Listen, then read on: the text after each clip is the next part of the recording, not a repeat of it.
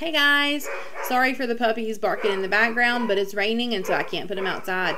Really quickly, I want to show you what can you do if one of your students can't access the Snap Edit tool. And this all starts in permissions in Yearbook Avenue. So here I'm creating a new staff member. Her name is Kristen Stimmel and her username is I Love Kristen. I've put in her password, which is any word with a number in it. And then I'm going to choose her role and I'm going to choose staff member.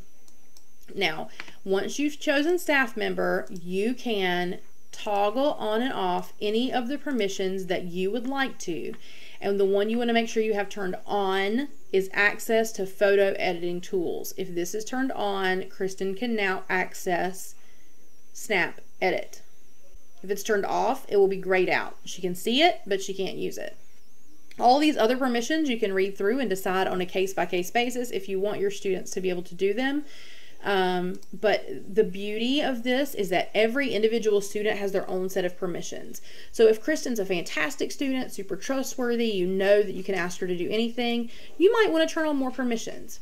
If Kristen's mischievous and always looking to make a joke and maybe can't be taken as seriously when it comes to doing yearbook stuff, maybe we turn it off for her. So those are just some fun things to play with when it comes to whether or not you allow your students to create an index, change fonts, change colors, but this access to photo editing tools, you want to make sure that's on. And then you can hit save. Let me show you where that Snap Edit feature is. If I go to any page and we're going to start to use Snap Edit, you need to use an image. So you go to images and drag and drop a photo, and then the Snap Edit feature is right here. So when you allow students to edit photos, this is what you're giving them access to.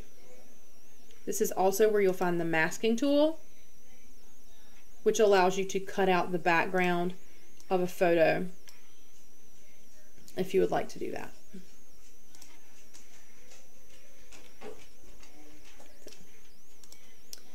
So there you go. That's how you make sure permissions are turned on so that you can allow your students to edit photos in Yearbook Avenue.